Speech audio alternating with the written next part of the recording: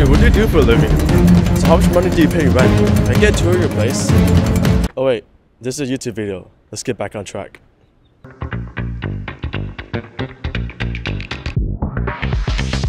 I invested $9,000 in my income really fast, so it feels like last year I only made about $16,000, which is not ideal, but it was a business expense. I have a hard time putting a title on myself because it feels like, yes, I'm technically self-employed, but I'm also kind of fun-employed. I see photography video as like a passion, as a hobby, but it just somehow turned into a side hustle for me, which is great. My business and my income is nowhere near full-time, and I actually don't want this to be my full-time career. The bulk of my money comes from weddings and is seasonal for me. It will be really dry from January to May, and then until summer hits, so around June up until around late fall is where I get most of my wedding gigs. I also do some portraits and graduations here and there. The reason why I had to spend $9,000 of my income was that I had to upgrade my cameras and my equipment. I felt like I outgrown the camera I had before and my skills got much better, so it was just about time for an upgrade. So it wasn't like an impulse decision or anything like that. Also, when I shoot weddings, they're like a special one-time moment, right? So having two cameras helps me shoot weddings more efficiently for photography and for video too. An extra camera could serve as a backup just in case my primary camera gets messed up or something bad happens to it. You can definitely get away with shooting one camera, but having two cameras on the wedding day gives me peace of mind. Being a freelancer, I set my own time and schedule, which is like a double-edged sword. I have to keep myself accountable or else I won't be able to do this. Yeah, I gotta keep it trendy on my soul. I'm the most selfish person that I know. Here we go, down the road. Honestly, go to the gym is a lifestyle choice. I think of it as a commitment. I go 5 days a week, Monday to Friday, and I take the weekends off. I got a really good deal during Black Friday when I had to renew my membership at Crunch, so I pay a flat rate of $99 every year. My biggest recurring expenses, aside from camera gear, would be my subscriptions. I have Adobe, Artlist, Epidemic Sound, Squarespace for my website, just a bunch of things. So all those added up would be about $164 a month. Since it's summertime here in Portland, I do want to play more tennis. I played on a tennis team when I was in high school, JV for 1 year, and varsity for 2 years. It rains a lot here in Portland, so playing tennis year-round it's not ideal. So if I really want to play tennis year-round, I have to pay for an indoor court.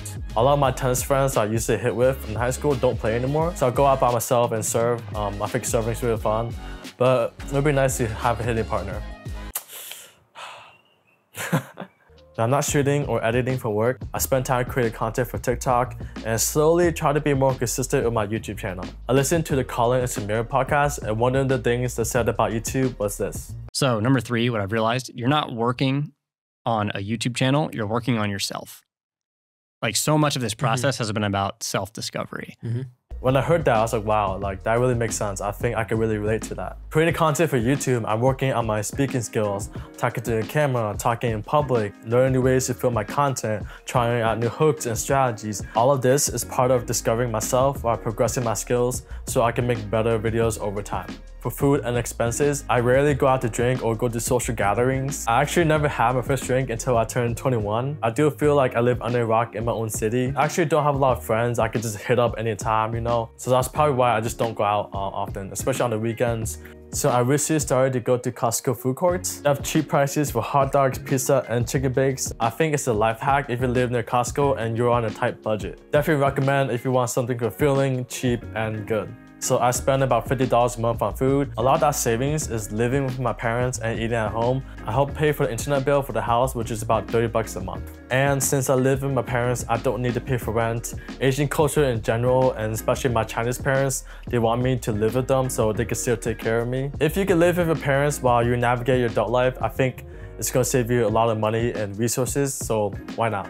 I do like going out by myself or with a friend to grab food, usually Korean, Chinese, or Thai food. Having a bed next to me while work is hard too. I could easily hop onto my bed and take a nap or just chill on my phone, which is dangerous and not always the most productive thing to do. So in the future, I definitely want my bed and my workspace to be separate. Growing up as a kid, my parents always tell me to save money.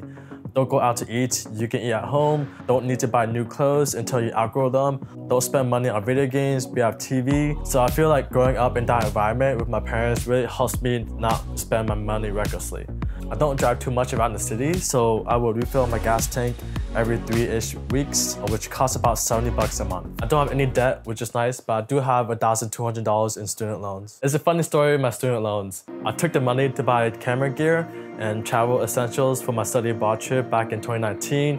It was a trip to South Korea. When I graduated in 2020, I was praying to Biden that he will pass the student forgiveness loan or something like that, but it looks like it's not happening, so I gotta pay off my student loan soon.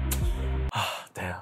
So my main focus for this year and moving forward is trying to be a full-time content creator. I really want to make it on YouTube. I didn't have any access to TV shows or networks besides the free ones you get when I was a kid, so YouTube was literally my entertainment since I was young. I also have 144K followers on TikTok, but my TikTok views and engagement has been really low the past few months, which is honestly discouraging, but I gotta keep it up and not let the viewership get to my head. I have to start saving for insurance too, because I think apparently when you turn 26, your insurance gets cut off from your parents.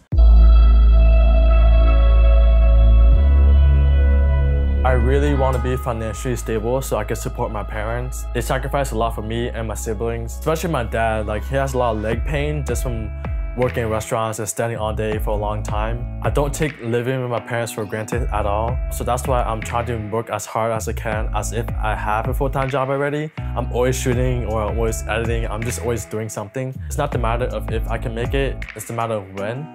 So that's the mindset I have to manifest into myself and truly believe that I'm gonna make it and reach my goals. I hope you enjoyed this video. Let me know down in the comments if you have any questions. Thanks for watching and take care.